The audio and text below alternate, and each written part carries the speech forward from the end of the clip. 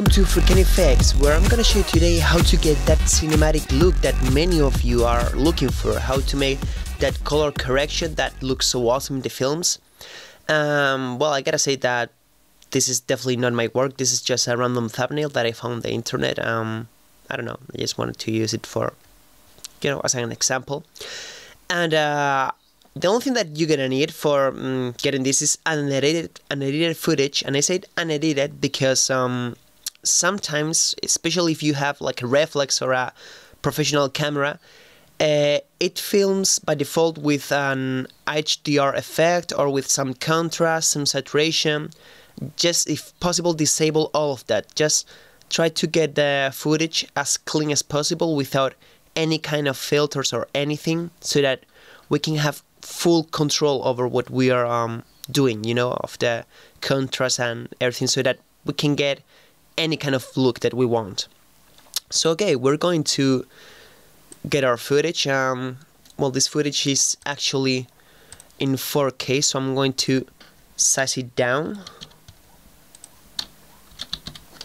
to 1080. Alright. And well, first thing that we gotta do is look for a cool frame to start our color correction. I think this one looks nice. Yeah, this one.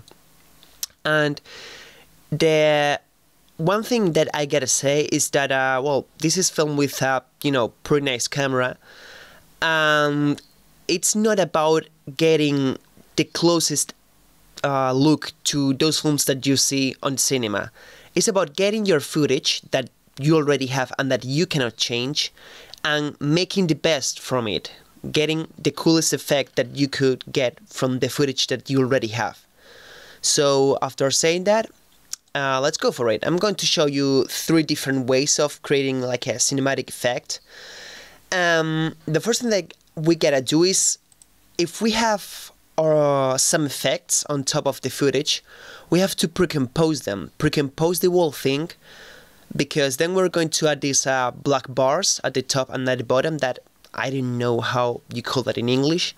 Then we can, move it a little bit, and so if you have again some effects on top of your footage, just pre-compose the whole thing. And okay, we're going to make these black bars, and for making that we're going to go to our composition settings, and the aspect ratio should be 2.35 is the aspect ratio that has on cinemas. So the height, I don't know how you pronounce this, should be the width divided by 2.35. So we're gonna get our calculator. I'm going to show you. If we have 1920, that is the width, if we divide that by 2.35, we get 817. So that should be 817. You see, we get 2.35. This is the aspect ratio that we usually have in cinemas, and this is what I told you. See, now we can adjust it a little bit depending on how you want your footage to look. If you work at 720, for example, well, you should put 1280 divided by 2.35, and this 544 should be the height of the footage. Just apply that to the width divided by 2.35, and that's the height that your footage should have. So right, as I said before, I'm going to show you 3 different ways of creating this effect. The first one, and the most easy one, the most simple one, is just creating a adjustment layer, getting a tint effect, putting it on top, and going here and putting it to soft light.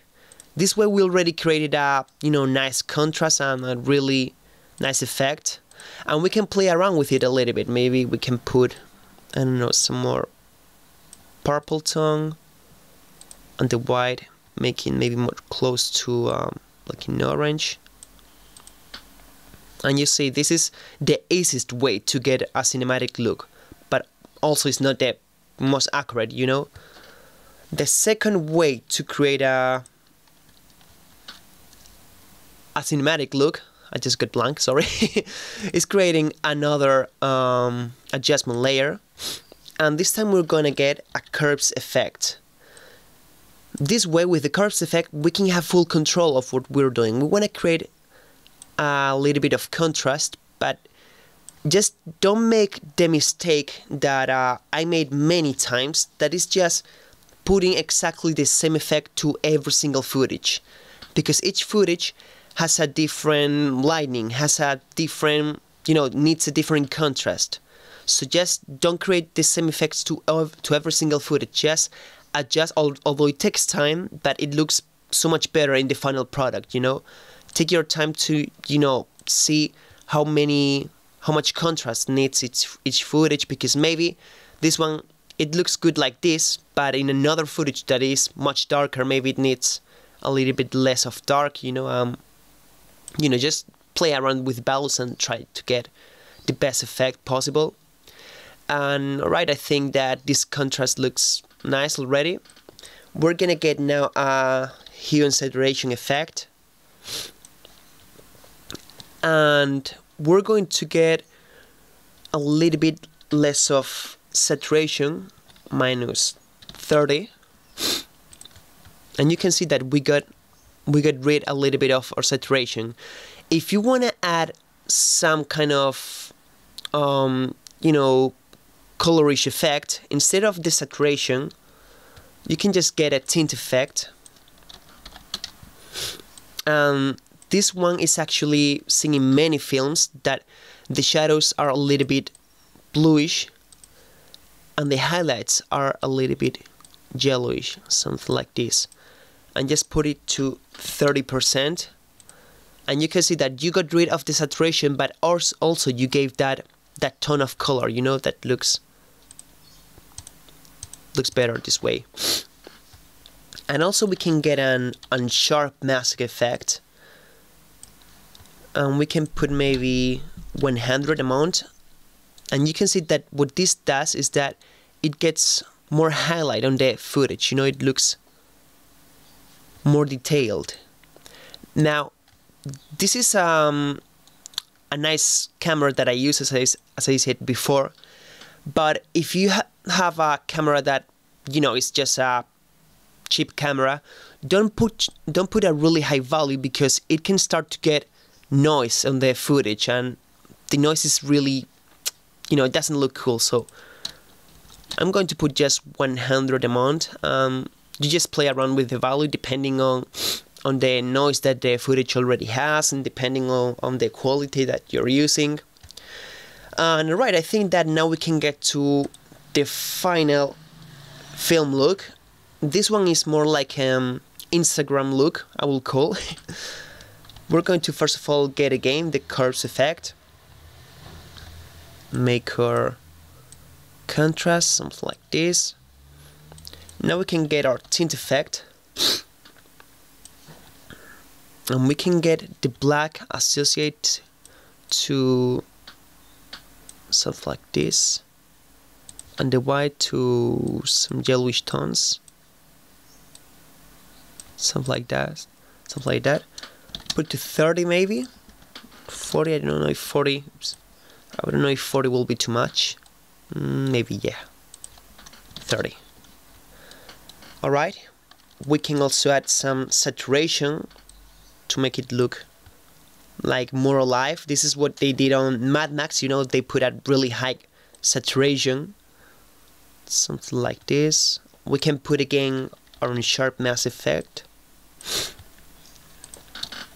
100, and we can also create now a layer, new adjustment layer, and get the fast blur effect.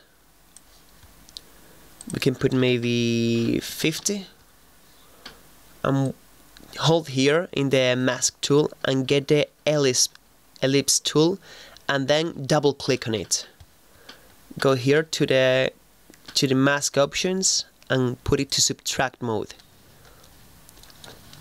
I'm going to actually put something more like this. Alright, and then press F to get the feather. And feather out, something like that. Maybe 50 is too much. Maybe I'll put just 30.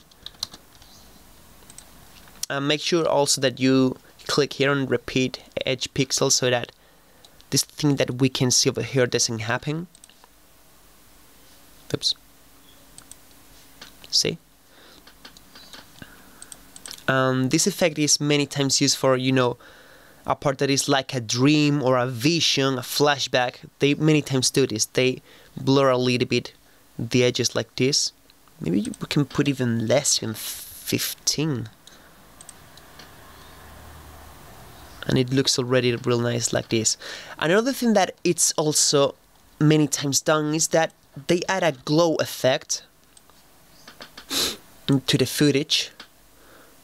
Put it maybe something like this, 0.5 and a very high value, something like that, and put the glow on top of the unsharp mask, so that, because many times when you put the glow, we lose details, so we want to have the unsharp mask below the glow effect. I'm going to put it maybe even less, that 3, and you can tell the difference there. Maybe add some more saturation, and you see it's just about playing around with values and trying to get your own cinematic look, your own color correction. What if, for example, you want to create, I don't know, the Matrix look. Matrix, it's known for having like a greenish tones, something more like this. Maybe when I have here like 5. And you know, again, as I said before, it's about creating your own color correction, creating your own cinematic look. Just don't take like the effects, don't take these values and apply them to every single footage, because many times, although it's gonna be easy to just drop the effects on top and that's all, but it won't look really nice on some footage. Like some will be really bright, others will be really dark. What if you already have you added a lot of effects like this that I have over here? You want just to save this. Well, you can just click on the first, hold shift and click on the last one. You know, select the whole thing and just click on them and drop it on here on the empty space, and this will create a preset. So we can make this, for example, Matrix CC for color correction, and we already saved that. So now if we have our footage, we drop it on our composition, and we wanted to add the same effect that we saved, we just have to go to here, adjustment layer, look for Matrix CC, we have it here, and just drop it there, and we already have our footage with all the effects and all the look that we created. So this was everything that I wanted to share with you guys. I hope that you found it helpful and that this helps you to have a better look on your films, and I hope that you subscribe to the channel if you haven't subscribed yet, and if you like the video, if you found it helpful, leave me a comment so that I can know that, you know, my videos are helpful. And if you want any other tutorial, just let me know in the comments below, and I really hope to see you in my next tutorial. So see ya!